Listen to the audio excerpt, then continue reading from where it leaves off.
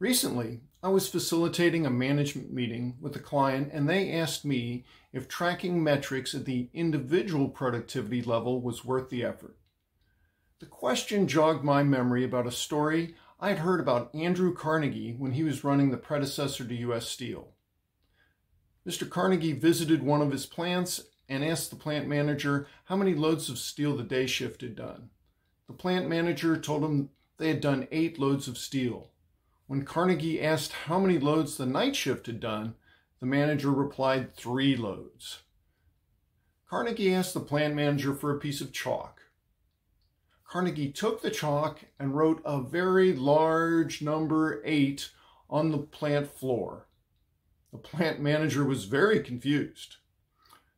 But the next day, the plant manager came back to the same spot and he looked on the floor and he saw that the number 8 had been crossed out by the night shift and they had written a large number 9 on the floor.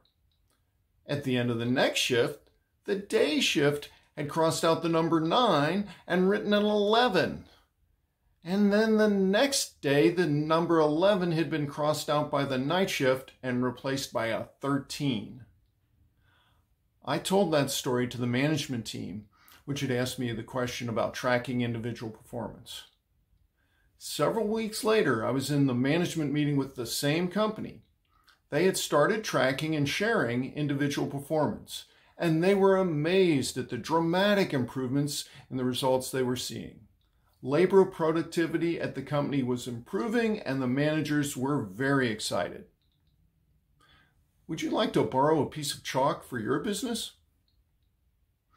To hear more stories about managing your business like this one, please subscribe to the Abundant LinkedIn, YouTube, or Instagram channels. And also visit our website at www.abundant.com.